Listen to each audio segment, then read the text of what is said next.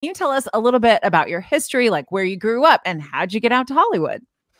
I was born and raised in Minnesota, Minneapolis, a suburb of Minneapolis, Minnesota, and Burnsville. Went to Burnsville High, and then, which is a great.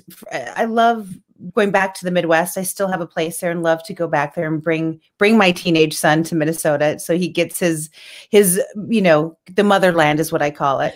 And I always sort of loved theater, loved comedy, but was kind of shy and quiet about it. Was a reader, kind of an introvert in a way, but the reality is I think a lot of people who are drawn to comedy are observers in a way too. Like I was always taking it in and reading. And then in high school, I sort of had a great theater, Mr. Mraz, who sort of unleashed the Kraken and let me find my passion on stage, and always loved that. And then went to Mankato State, which is now Minnesota State, which has a great theater program. And even then I was afraid to admit it out loud. I was like, I don't know, even though I was taking every class that a theater major would, I still was sort of afraid to say the words out loud, because it just was admitting I was choosing a career that would be so unstable and full of rejection. And I wasn't sure I was ready to say that out loud. And then finally did.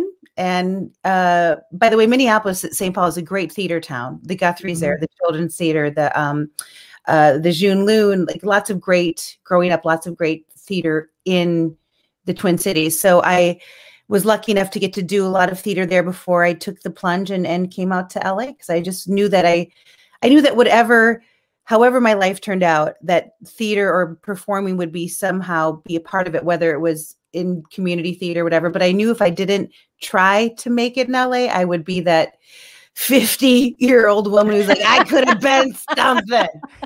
I had a chance to go to Hollywood and I stayed here.